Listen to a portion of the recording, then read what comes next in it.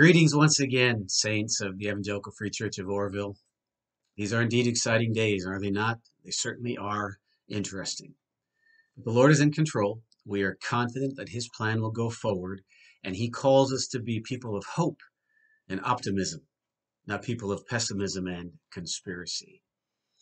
We look to stay in contact with you as much as possible throughout this week because this week really is the center of the Christian calendar. Really, it's the center of all human history. It certainly is the focal point of God's plan of salvation for sinners. The life, death, burial, and resurrection of our great God and Savior, the Lord Jesus Christ. On Wednesday night at 7 p.m. on Facebook, I will look to have a midweek Bible study with those that can join me live, so you can look for that.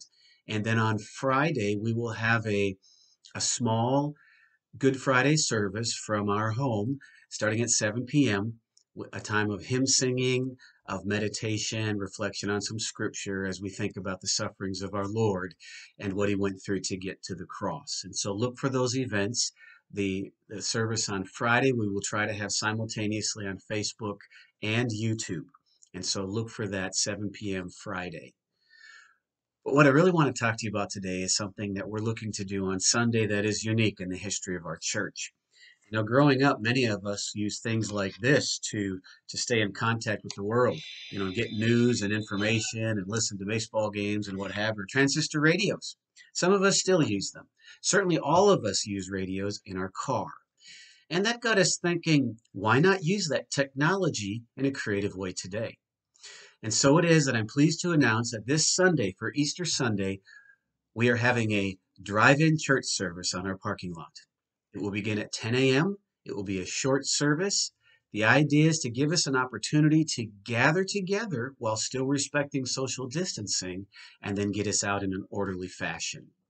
If you look in the description of this video on YouTube, or if you look in the comments section on Facebook, you will see a lengthy letter that I'm sending out to the church with all the instructions that we need to follow so that this will be a successful service.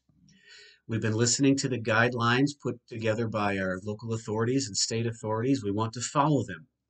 We also feel it's important for us to gather together and at least see each other, though, of course, during the entirety of the service on Sunday, no one will be allowed to leave his vehicle.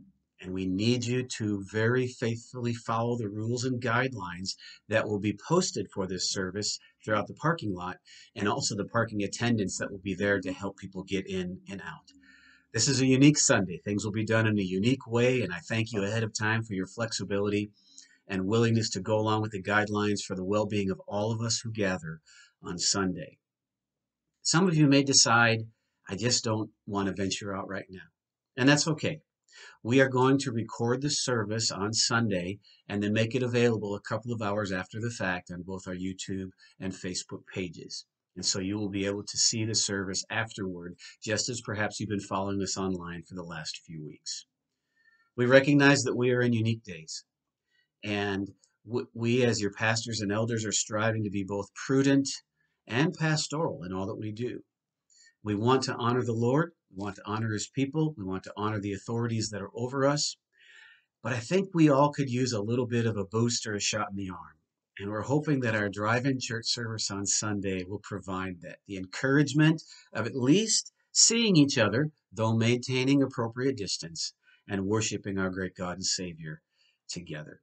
I look forward to meeting with you online all throughout the week. And I look forward to seeing you on Sunday at our drive-in service. And I wanted just to read a few verses out of the Gospel of Matthew as I close this video. Now after the Sabbath, toward the dawn of the first day of the week, Mary Magdalene and the other Mary went to see the tomb, and behold, there was a great earthquake. For an angel of the Lord descended from heaven and came and rolled back the stone and sat on it. His appearance was like lightning, and his clothing white as snow. And for fear of him the guards trembled and became like dead men. But the angel said to the women, Do not be afraid, for I know that you seek Jesus, who was crucified. He is not here, for he has risen, as he said. Come and see where he lay. Then go quickly and tell his disciples that he has risen from the dead. And that is our great hope as believers, that that tomb is still empty. And because that tomb is empty, our hearts can be full. May God bless you all, my friends. I look forward to seeing you later in the week at our drive-in service, if not before online. God bless.